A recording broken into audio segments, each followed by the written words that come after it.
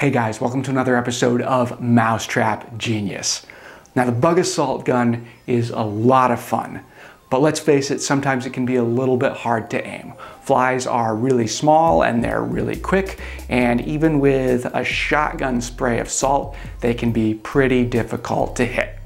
Well, the guys at Skell have come up with a super fun solution to this problem, and that is the Bug Assault Bug Beam Adapter Kit, which is a laser sight for your Bug Assault.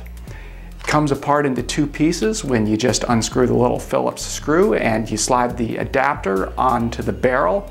Then you can slide the laser back into the adapter and go ahead and tighten it down really nice and snug so it doesn't move around and become inaccurate. To fine-tune the aim of the laser, you're going to have to use this little included Allen wrench that they've sent along with it. But first, you need a target to aim at. Now, what works best is a sheet of foil because that shows where each little grain of salt has hit. And what I've found worked better personally is if you tape it onto the open end of an empty cardboard box. So go ahead, tape a sheet of foil onto the end of the cardboard box, draw a bunch of little fly-sized targets on there, and we're ready to go.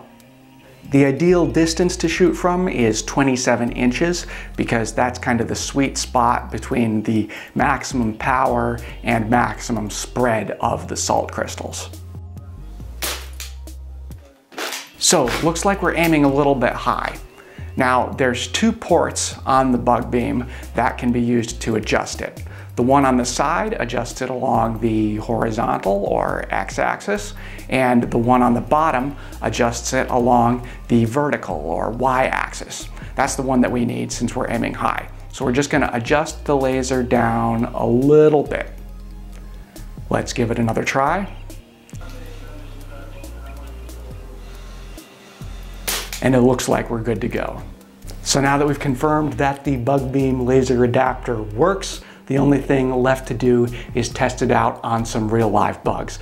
We are going to do that right now, but we have put the link to the bug beam down in the video description in case you're interested in getting one for your own bug assault. And don't forget to subscribe to Mousetrap Genius on YouTube for more great videos and reviews. Until next time, have a great day.